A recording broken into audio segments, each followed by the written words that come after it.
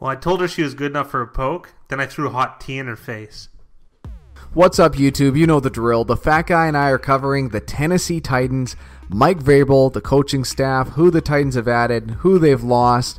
Then we go over the depth chart. We give you the Titans grade going into 2018 and let you know if you should bet the over or under on the Titans at 7.5 wins. Fat Guy, the Titans won 9 games last year under Mike Mularkey. What did you think of their season?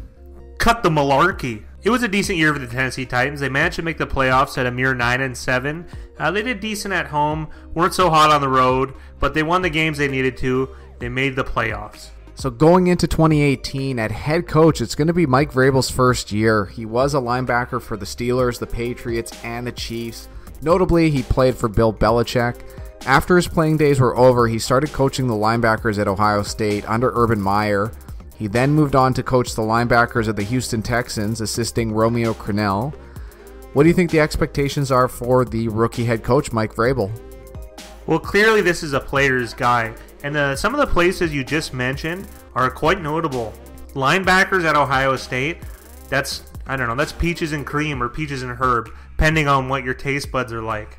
Also, coaching the linebackers of the Houston Texans, not a bad gig either. And when you say he's a player for the Steelers, Patriots, and Chiefs, he's really known as a player for the Patriots, most notably playing on offense of all places. The expectations for Mike Vrabel are pretty high because he's one of those young coach hires, so they're kind of hoping he's going to follow the Sean McVay, Kyle Shanahan type mold and really elevate this team with a fresh outlook on football. And at offensive coordinator, they add Matt LaFleur, who spent the past 3 seasons having a lot of success coaching NFL quarterbacks.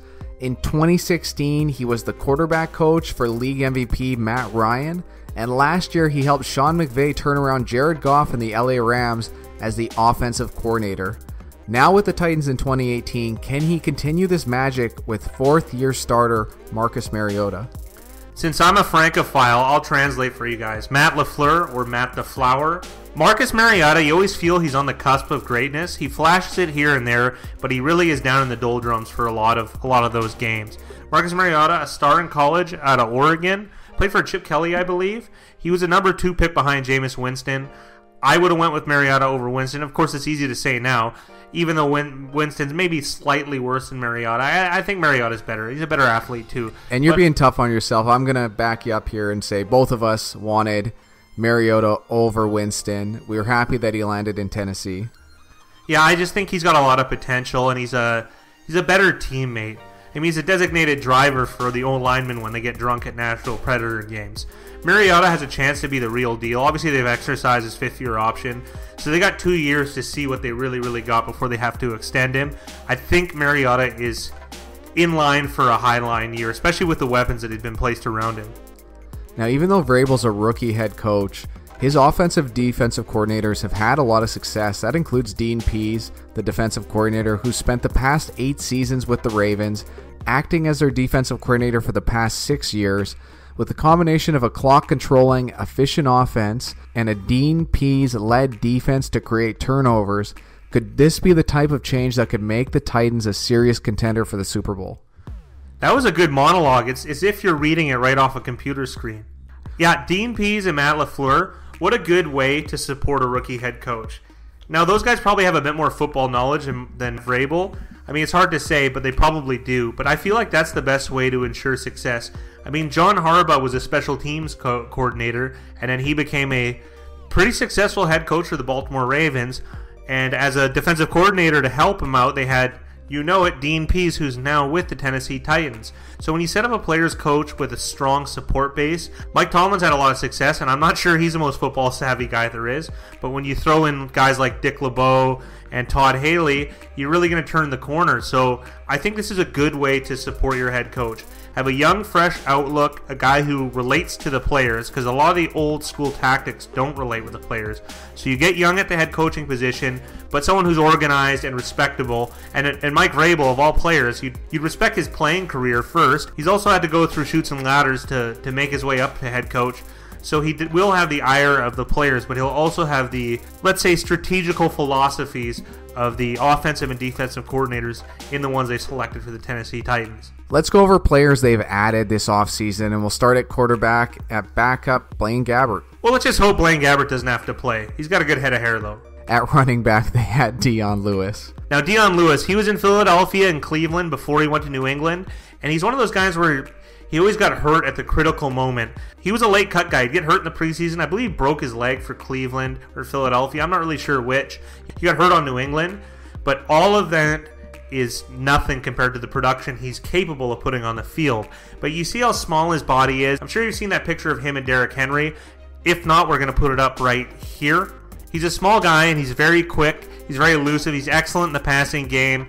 He's tough to get, but if you get him, he can get hurt. He is susceptible to injuries. I hate harping on injuries, but he is susceptible to them.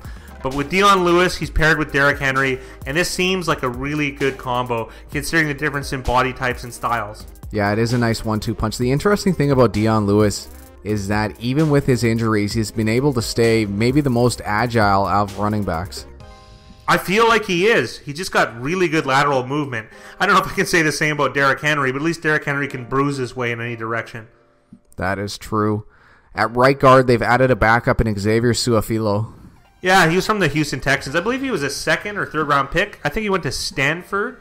It didn't work out there, but I find it a little bit concerning when you're taking players from Houston's offensive line, which has been, I don't know, very poor the last few years. Tennessee doesn't need too much depth. I mean, they're just a solid unit all the way around, but he'll get a fresh look in Tennessee. And at defensive tackle, they add Benny Logan. Out of Philadelphia, another key contributor, a good rotational piece, but got some good snaps in there, particularly at run stuffing. And at linebacker, they add 2 exciting rookies, one on the inside in Rashaan Evans, and 2 on the outside, Harold Landry. So they add, with their first 2 picks, both linebackers. So it's kind of telling of the style that they want to play.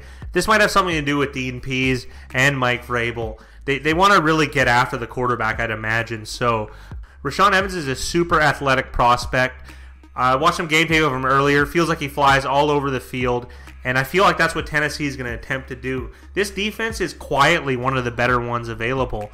I mean, maybe Dean Pease could make them play like the Baltimore Ravens of old. Quite possibly. I know that we've done our fantasy defense rankings, and Tennessee is high up on our list, I believe in the top 5, maybe top 6. Top 5, top 6. But that does have a lot of scheduling to do with it. At cornerback, they add Malcolm Butler. Malcolm Butler, he's most notably known for missing out on the Super Bowl, just this past one, for New England against Philadelphia. Sat for whatever reason that's yet to come out.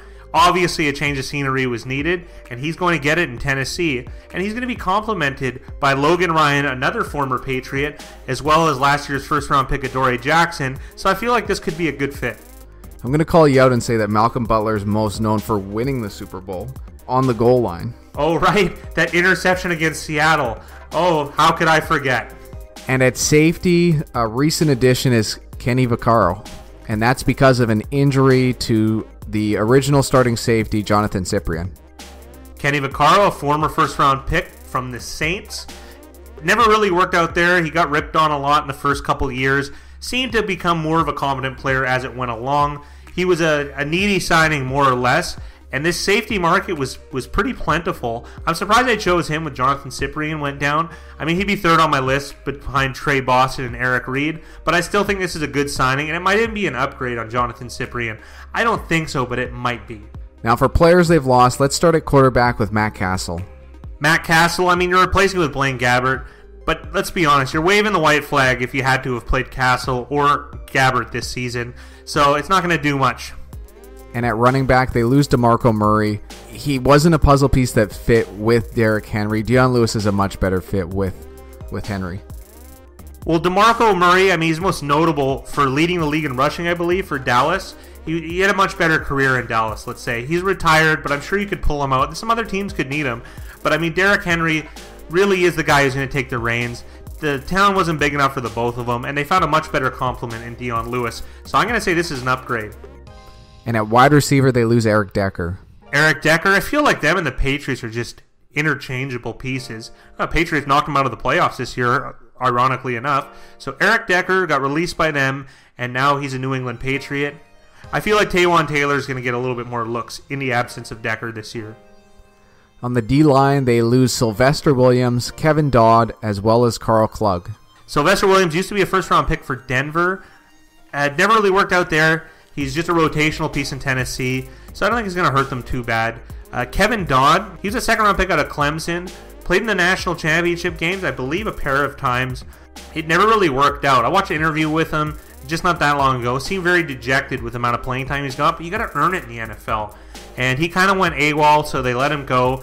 I don't know what's next for his NFL career. This might be it.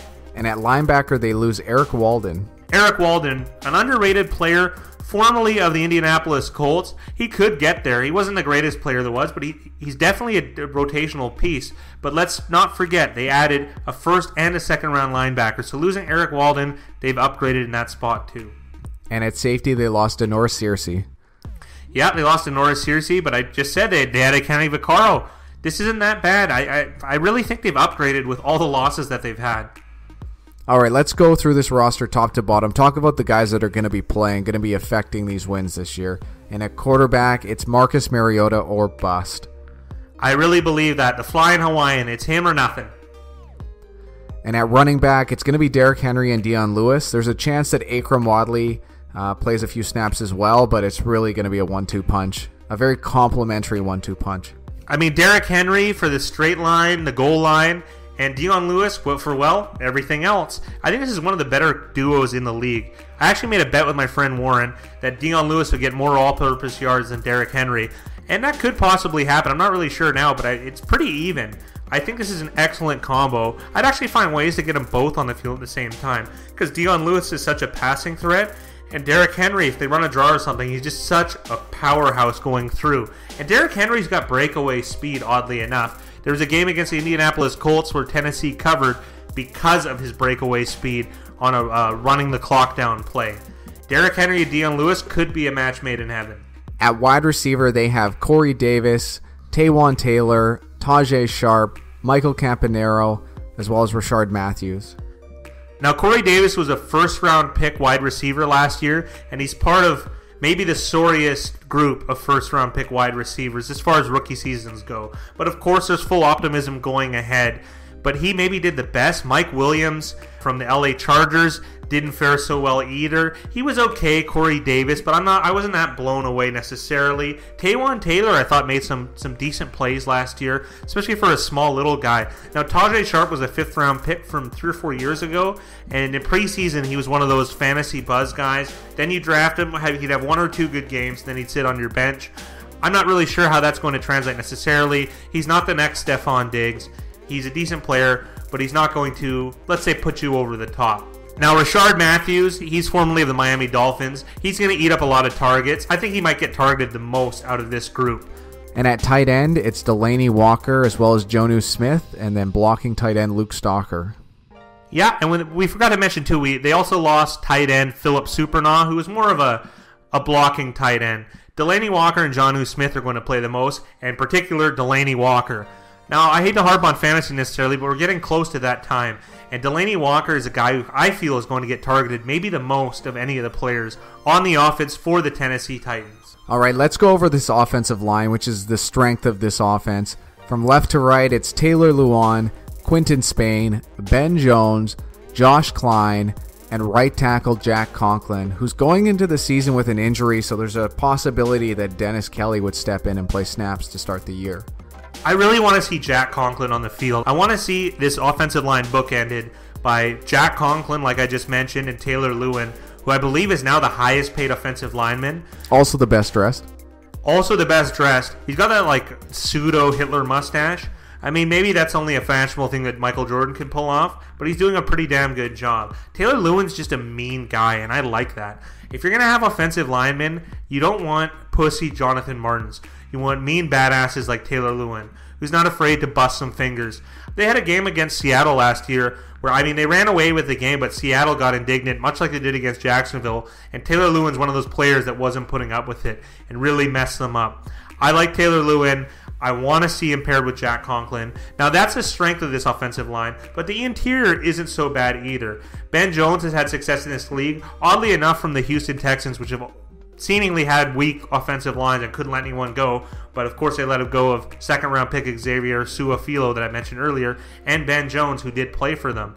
Now, at Quinton Spain at left guard, I mean, just a guy is a name you kind of throw around, but he's a little bit better than that. He fits in well with this group. There's some cohesiveness among them. And at right guard is just about the same in Josh Klein. This line does have some fluidity to it, and it does help that Marcus Mariota is able to run with the ball, so it kind of freezes defenders in either direction a lot of the time. Not to mention when you have players like Dion Lewis out of the backfield, which are really receiving threats. So this is a pretty difficult defense to play around with. And Derrick Henry bruising. I mean, when you put all those pieces together, this is just a difficult unit to deal with. On offense, if they can scheme it right, they should be pretty hard to stop. And you have to think with Matt LaFleur, a guy who's had so much success over the last 2 years, that he can get it done. Well, I mean, I'm not saying Derrick Henry and Dion Lewis are going to match Todd Gurley's production last year, but I could see them controlling the clock really well. And when you think about it, controlling the clock is almost more important than scoring points. Because if you can keep your defense fresh and you can keep your offense on the field and dictating where the ball goes and just churning out time and yards, that's a better key to success. Eric Weddle said it best just yesterday. The teams that are really hard to deal with are teams that run the ball and take shots downfield because they're always on their toes. They always have to expect explosive plays, and they really just get grinded over and over. And I feel like this is the team that is built to do that. I'm not sure if they can pull it off perfectly, but maybe they can take a step in that direction. Let's move over to the defensive side of the ball. We'll start on the defensive line, and we have to highlight maybe the most underrated player in the league, defensive end Jurrell Casey. Defensive end, defensive tackle, defensive lineman Jurrell Casey. I mean, he'll line up in a couple spots on the field, but he is a good penetrator of the interior. I mean, that sounds, a little suggestive at best, but that's exactly what he is. It's because he's overshadowed by guys like Aaron Donald and before him, J.J. Watt.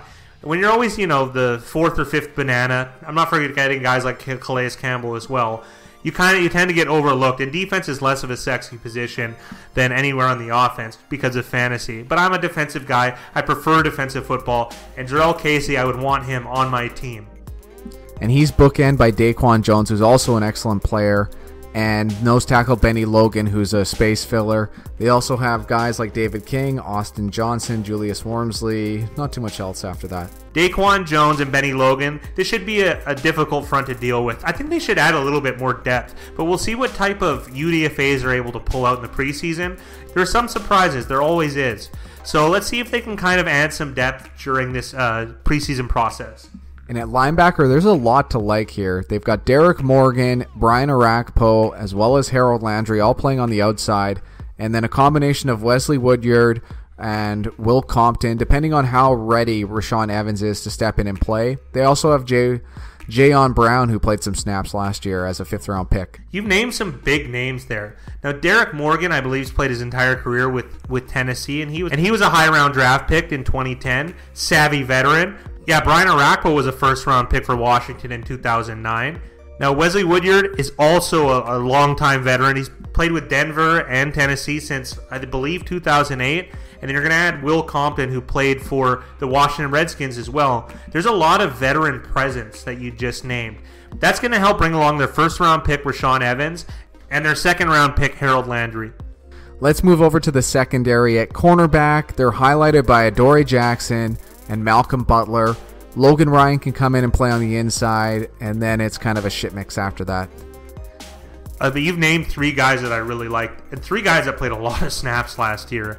Logan Ryan, Adoree Jackson, Malcolm Butler. Adoree Jackson was a first-round pick last year. He had snaps on offense. I think he averaged something like 10 yards a carry, only on like 5 or 6 carries, but it was impressive nonetheless.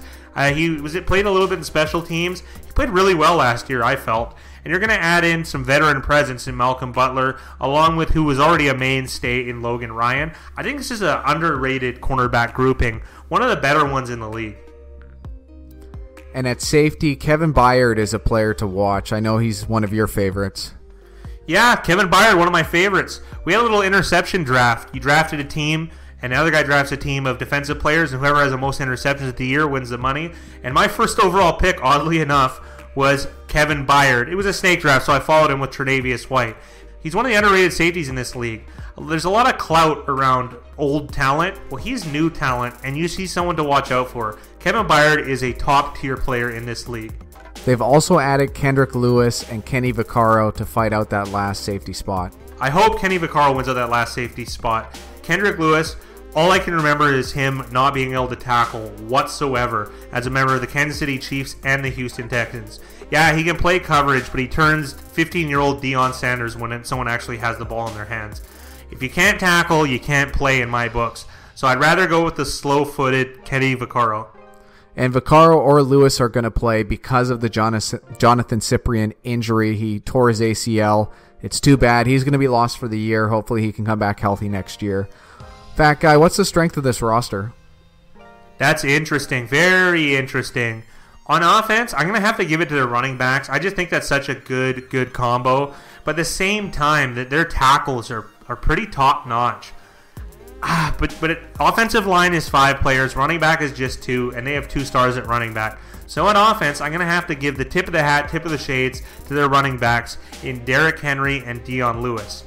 Now on defense, they have veteran presence on the outside of the linebacking core as well as the interior line. But I'm going to go with the younger cornerback grouping. I like that 3 group of Logan Ryan, Malcolm Butler, and Adoree Jackson. I think they're going to complement this defense well. I disagree. I think the strengths of this team, I think the heart of this team is on this offensive line. With Luan, Conklin, Spain, Jones, and Klein, they're what's going to run this team to playoff success. On the defensive side of the ball, I actually disagree as well. I think it's the linebackers.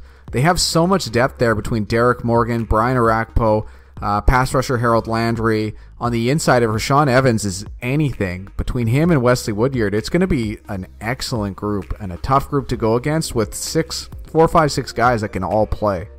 Now that just speaks to the depth of the Tennessee Titans.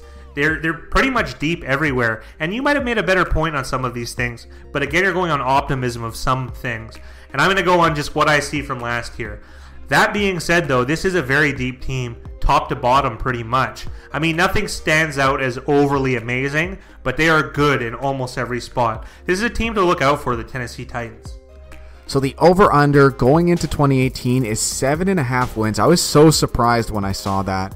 We have them graded out as a B- team, and we currently have them winning 9.38 games going into 2018. Fat Guy, this is a pretty obvious over, isn't it? It is. Let's hammer that over. And now I'm really big into pessimism, especially when it comes to over-unders for the entire year.